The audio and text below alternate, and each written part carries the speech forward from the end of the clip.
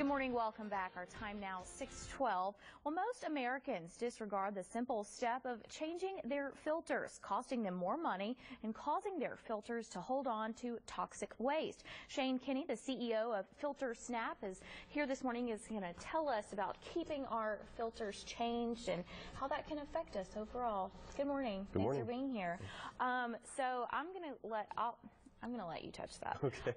If you want to tilt that up and show the camera. So this is, I told Shane, this is probably a great example of what my air filter looks like at home, because it's probably been a good year since I changed it. It probably looks exactly like this. But I'm your typical woman. I'm like, I don't want to touch that. You know, it's covered in whatever. But if I would keep it changed, it wouldn't look like that. It wouldn't look like this. Yes. Correct.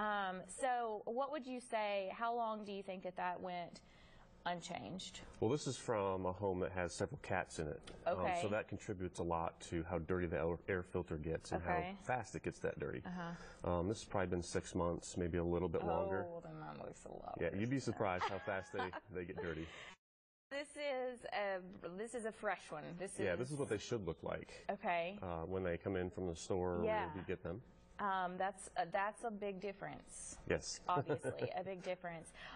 So how often, and based on what, when should we be changing our air filters, and based on the condition of the home, how large the home is, you know, give us some of the factors. Okay, well, we at FilterSnap, we say every 3 months is the standard way to think about changing your air filter. You're really making me feel great this morning. Keep going. There are some factors that play into if you should change it more often. Yeah. For example, if you have pets in the house, like the filter we showed, cats or dogs, they shed a lot. And so we might say every 2 months. If you have asthma or allergy sufferer in the house, you might want to change it more often. But for most people, 3 months is about the right amount of time. Now, I can say that I notice things in my house sometimes in certain rooms that maybe I feel, you know, like my nose starts getting a little itchy or something. What are the allergens that are in our homes that are being picked up by our filters? You'd be surprising some of the stuff that gets picked up in the filter. Obviously, everyone knows dust, dirt, cat, dog hair, pet hair. Your standards.